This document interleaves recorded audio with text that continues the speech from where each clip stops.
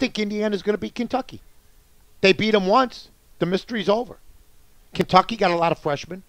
They're not going to basically be playing the Little Sisters of the Poor.